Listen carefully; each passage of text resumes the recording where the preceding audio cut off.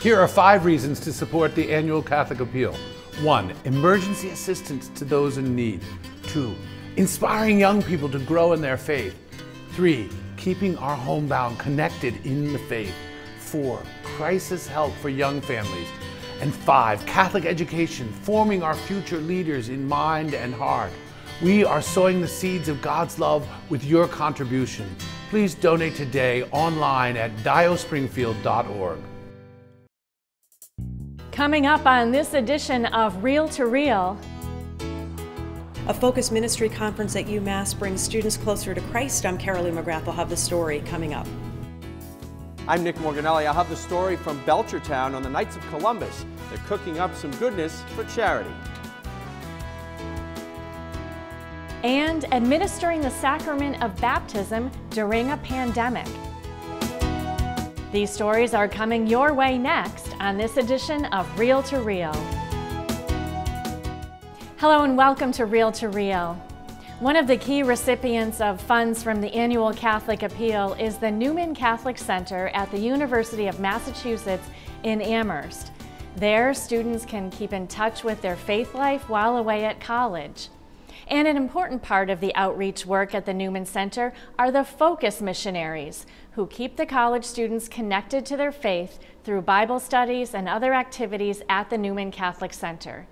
A few weeks ago, Focus missionaries and students from various Newman programs gathered virtually for the Seek 21 conference. Carolee McGrath has more. At the Newman Catholic Center at UMass, you could say people are seeking. They're seeking the love and mercy of Christ. And there, in the middle of a college campus, you can find him at Mass, Eucharistic Adoration, and in the many ministries available for students, including Focus. Well, Focus Ministry missionaries provide the evangelization, getting out on campus, because they're this kind of the similar age to the college students. And so, therefore, they're able to kind of meet them in their space, whether it's in the dining commons or on campus. The Focus missionaries, who are college graduates, lead Bible studies at UMass, do mentorship, and recently hosted the Seek 21 conference in early February. The national conference was supposed to be held in St. Louis, but this year, due to the pandemic, colleges across the country took part virtually. John Mullen is a Focus missionary. So we had Seek, a conference held here that is typically held at a large city throughout the United States, in one large city. And we've had it here at our campus virtually and also in person. So we've had over 40 students encounter the gospel through great speakers as well as other sacraments. Springfield Bishop William Byrne was among the speakers for UMass. For the national conference, the lineup included Father Mike Schmitz, who has a popular video series and podcast and is the chaplain at the Newman Center at the University of Minnesota, Duluth.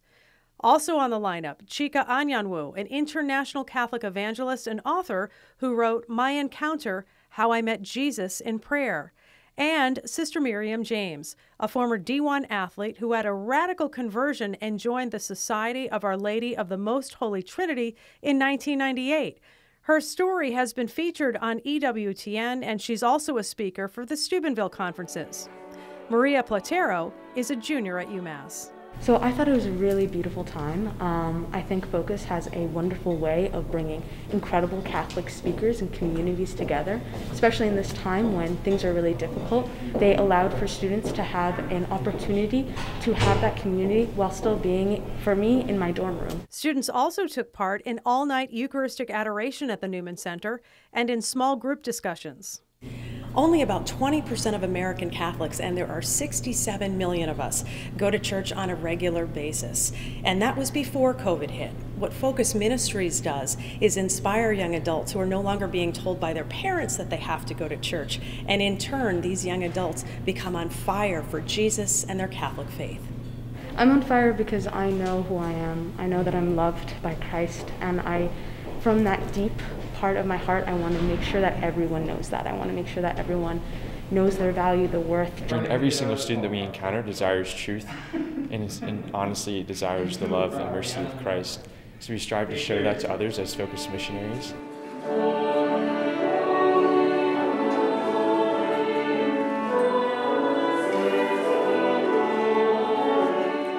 And long after students graduate, the hope is that they remain ambassadors for Christ in a world that's still seeking Him. Reporting for Reel to Reel, I'm Carolee McGrath.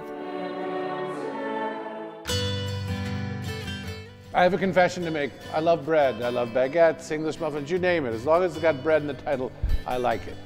I can't have it if a farmer doesn't plant a seed and grow that to its fullness into wheat. You see, we don't have the good things if we don't sow the seeds. That's the theme of this year's annual Catholic Appeal, sowing the seeds. And you and I have an opportunity to be farmers, to make our 43 ministries that are supported by this effort possible.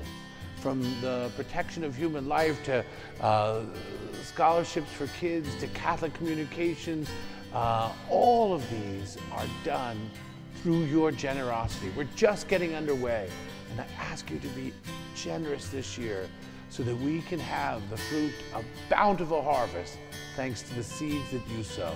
Thank you in advance for your generosity. God bless you. And remember, the important work of our own Catholic Communications Ministry is also a beneficiary of your support of the annual Catholic Appeal. So if you haven't donated yet, you can make your 2021 gift online at diospringfield.org. And we thank you in advance.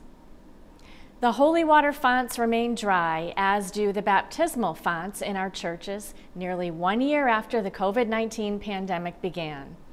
For new parents, it's meant delaying their baby's baptism. The first sacrament, the introduction into the Catholic faith, has a long tradition of taking place soon after birth. Even after churches reopened, limits to family presence at baptisms prompted some parents to wait. Kathy Harrington takes a look now at baptism in the time of COVID. Meet Charles and Archer Breton, Logan and Elliot Crandall, Adrina Gumlaw, Aurora May Minier, and Julia Lemelin, just 7 of the newest members of the church, the body of Christ. At 2 parishes recently, families gathered in the early afternoon for the long-awaited sacrament of baptism. For Deacon Thomas Rickson at St. Elizabeth Parish in Ludlow, it's twins, Logan and Elliot. It's not the usual baptism where the church is full, for each child that's being baptized. And we only baptize 2 now, 2 at a time. 2 at a time works well for the Crandall family, who welcomed their twin boys last summer at the height of the pandemic. They were born at Bay State Medical Center in Springfield, and there was limited visitors at the time. There was no visitors to the emergency department, and I was really the only visitor that could be there for her. Emily, who grew up in St. Elizabeth Parish, and Brandon knew their twins would be baptized even before they were born. Not only is it just tradition in our families on both sides, but it's just a nice foundation for them to have like we had also. It was just an adjustment having newborn twins, so we were giving it some time. Even with a little extra time, one godparent wasn't able to make the baptism. A grandmother is serving as the proxy. Following COVID directives, the church is cleaned after Mass and after each baptism, and people are distanced by rows.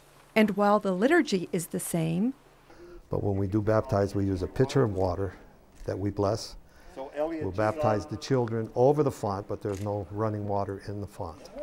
And of the Holy Spirit. Amen. Oh, I'm sorry. While the deacon, the family members, and everyone else in church are wearing masks, the focus is on the angelic faces of the twins. Elliot and Logan, the Church of God receives you with great joy. In her name, I sign you with the sign of the cross of Christ our Savior.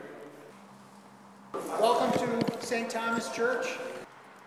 Deacon and grandfather Jim Marcus greeted the families with a warm welcome that included a message. Here, each will always find support for their children, reminding them that Jesus said, "Let the children come to me."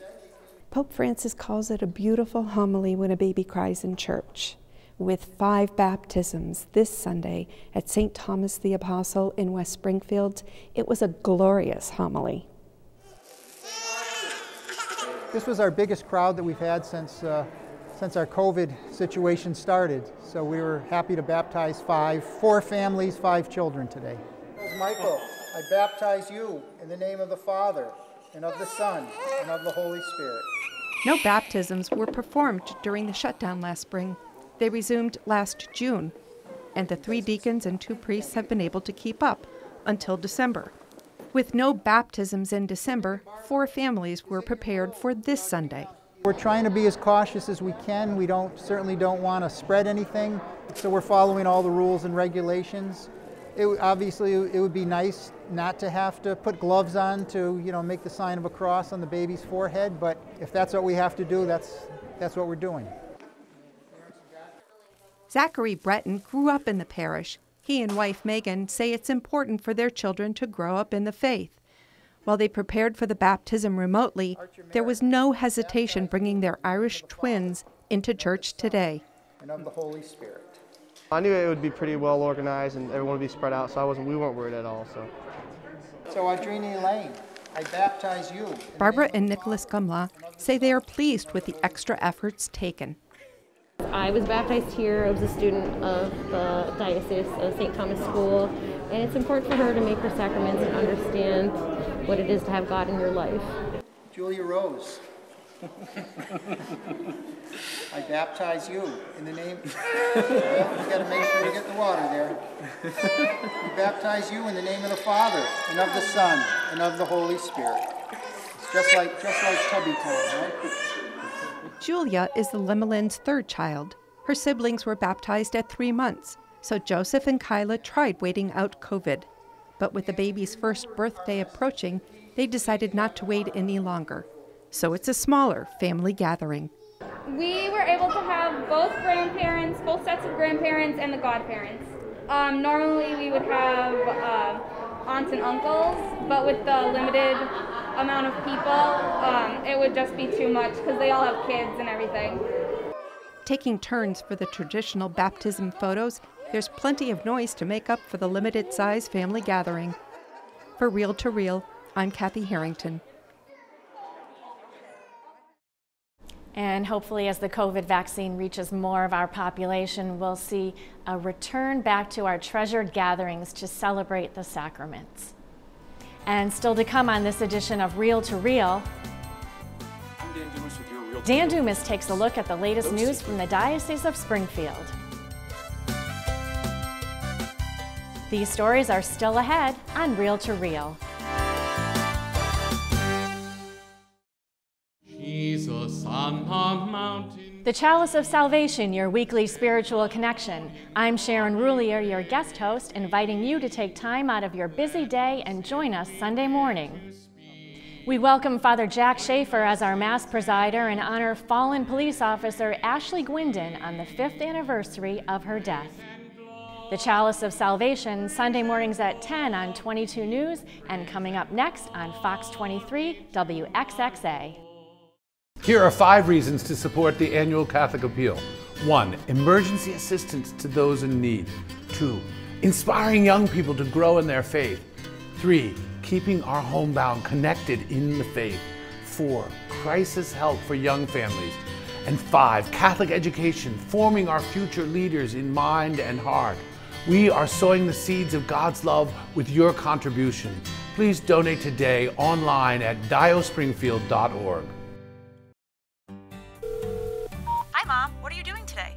Providence Place, owned by the Sisters of Providence, an ideal rental setting for retirees to continue their active, independent lifestyles. We have bright 1- and 2-bedroom apartments, a magnificent chapel with daily mass, restaurant-style dining, and wellness and entertainment programs. Call for a tour, 413-534-9700. Mom, call me when you're not so busy. Butcher, baker, candlestick maker. I didn't care what they grew up to be as long as they were happy. To give up marriage and children just seems like too much to walk away from. He seems to think he's making a real difference in people's lives, and he's so happy. Isn't that what's most important? I never would have imagined our son as a Catholic priest.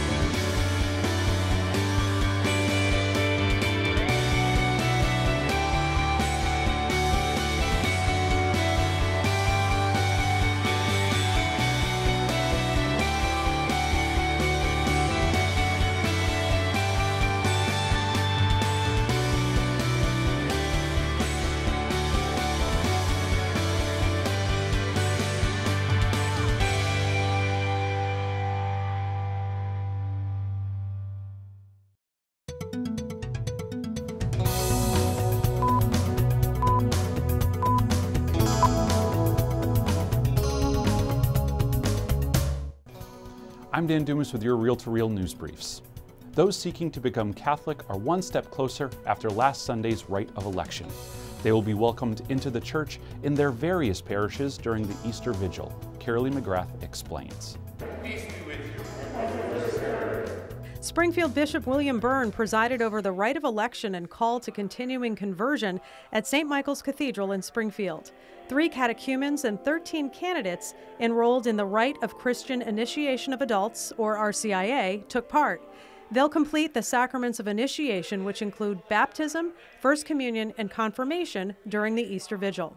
It was a much smaller group this year due to the pandemic, yet those gathered, including Jose and Berenice Lopez, say they're excited. The couple was married 20 years ago by a justice of the peace.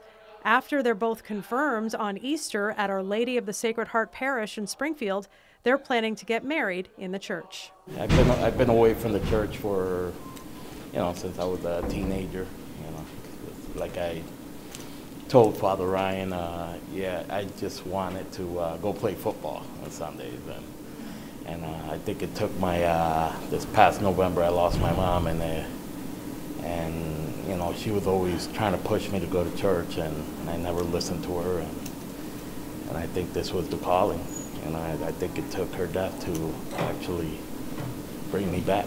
Melissa Canavan will also be making her confirmation at the Easter Vigil at St. Mary's in Lee. Religion has been part of my life, all my life, but because of circumstances I kind of stepped away for a bit, and then 2 years ago, or about a year ago, my best friend had a little girl and she asked me to be her godmother, and so that's what really called me back to complete my confirmation. And last March, shortly before the state shut down, more than 100 catechumens and candidates took part in the rite of election. It is a very different year compared to last year. Last year we had about 120 catechumens and candidates here. This year we have 16. That doesn't mean that there are not more people preparing for sacraments in our church, in our diocese. Just because of COVID, everything is very different. People are afraid to gather. Parishes are not doing RCIA preparation as they normally have in the past. So it's a very different year, but God is still calling people into His church, and we're very grateful for that. The rite of election is for catechumens who were never baptized. The call to continuing conversion is for candidates who have been baptized Catholic or in another Christian denomination.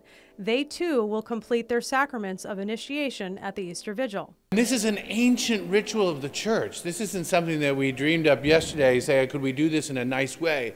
This goes back to the very earliest church. This is how our fathers and mothers in the faith in the third, fourth, throughout the church came into the church, into a process of preparation, of scrutinies, and then being elected by their community, coming before the successor of the apostle, being presented to him so that then through the Easter waters they could come to new life. The Easter Vigil is April 3rd. In Springfield, I'm Carolee McGrath. Capping off a great Catholic Schools Week in the diocese, Springfield Bishop William Byrne recently visited St. Mary's in Westfield, celebrating Mass there for students and staff. Springfield Bishop William Byrne celebrated Mass at St. Mary's in Westfield, capping off Catholic Schools Week. Bishop Byrne visited schools that week, giving praise to teachers and administrators for giving students the opportunity to be back in class. And so it is that we celebrate the great gift. And not only that, the heroes that are Catholic educators, the teachers and the administration and faculty who have gone and done whatever they could so that you all could be here in person. The theme for Catholic Schools Week was Faith, Excellence, Service. Benjamin Howes, a junior at St. Mary's, won the essay contest. You learn about normal knowledge and science and everything, but a Catholic education allows you to see something greater, something divine. It anchors you to, a fundamental truth, and allows you to know that there's a divine creator out there that has this merciful to you, that loves you. Ali Goodrow is also a junior. I've been going to St. Mary's for 13 years, so Catholic education has played like a big part in my life. I mean, my parents went to Catholic schools growing up, so I mean, I kind of continued the same path as they did. So, I mean, Catholic education just means like I get to experience school just like everyone else, but I also get to like explore my faith and learn more about it while in school. In his homily, Bishop Byrne explained that Catholic schools educate the whole child, mind, body, and soul. Like it says in the gospel, you can have the whole world, but if you don't have your soul, then you're never going to be complete. And you look at it, you look at the world and you see a lot of people who have made it to such great heights, and yet they don't know true joy. They don't know true peace. Catholic schools point to the true peace that only Christ can give. And Bishop Byrne was also in the national spotlight this past week as a guest on the Newsmax Network Evening News, where he spoke about Lent. We want to make sure that we're not just saying, hey, it's the Catholic Club, and what did you give up? And no, not that Chardonnay for me, or forget the chocolate, that we aren't just wearing it on our sleeve, but that we're really developing and growing in our spiritual life. And Bishop Byrne's book, 5 Things, also is in the news, having won an Illumination Gold Medal in the Catholic Book category. The Illumination Award annually recognizes the best Christian books. These winners come from well-known publishers and independents with a passion for the Word. Their works challenge, comfort, enlighten, and engage. Congratulations, Bishop Byrne. And remember, you can always stay informed on all the latest news in the Catholic Church, locally and beyond, by logging on to iobserve.org. There you can read articles written by our Catholic communication staff, as well as view archived episodes of Real to Real. That's iobserve.org. I'm Dan Dumas, and those were your Real to Real news briefs.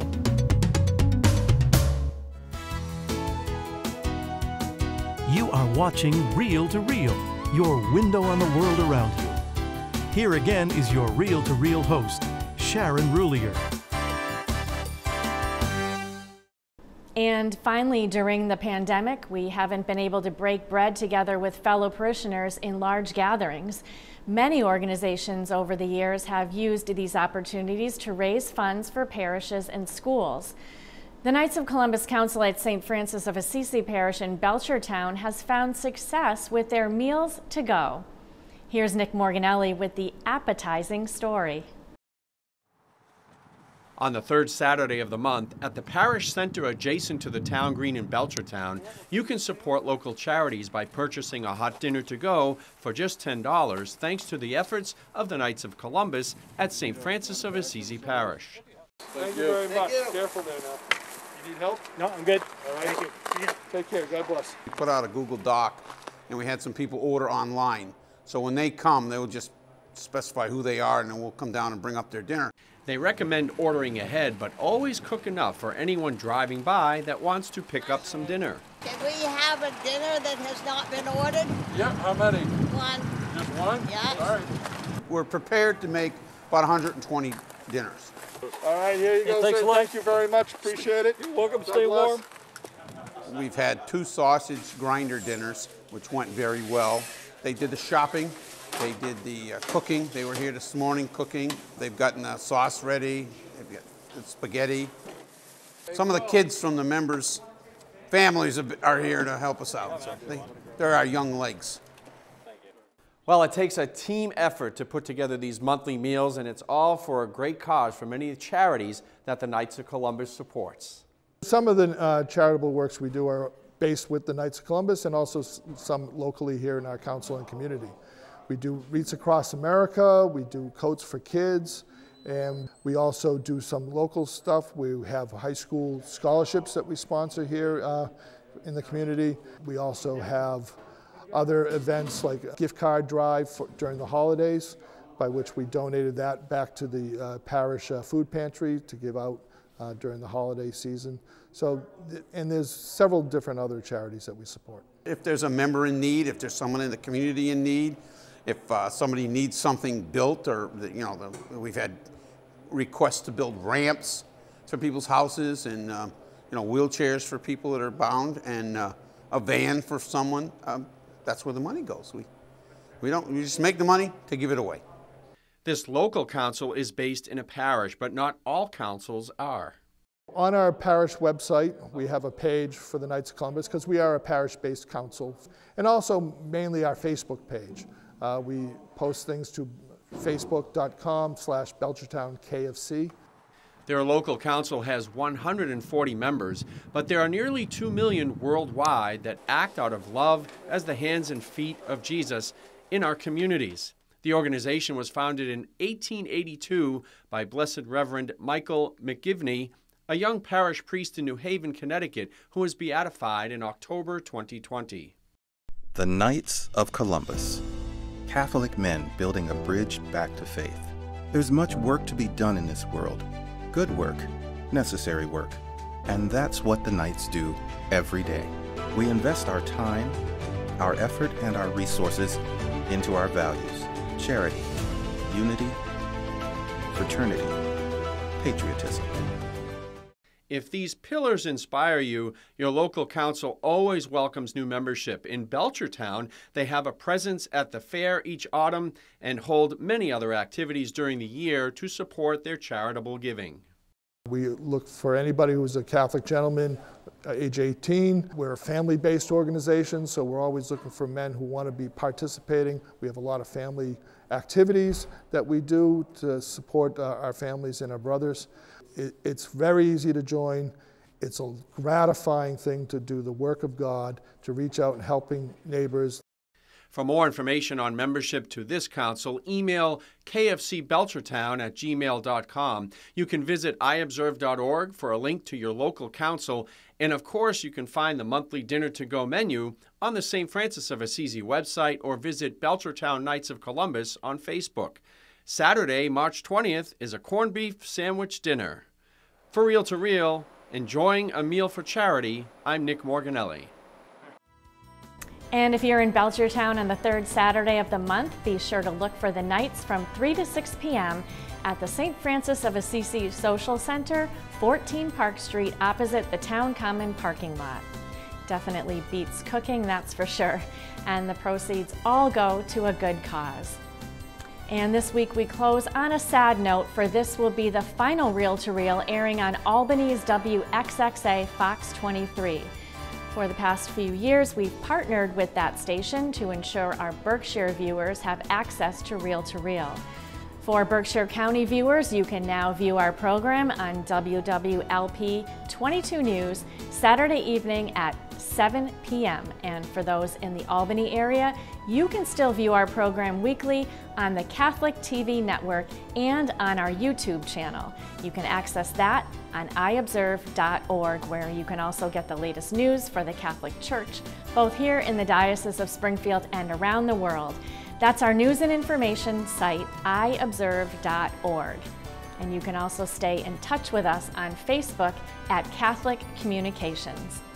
I'll see you again next week for another edition of Reel to Real, your window on the world around you. See you then. Reel to Real is a production of the Catholic Communications Corporation, funded in part by the annual Catholic Appeal, and the support of you, our faithful viewers.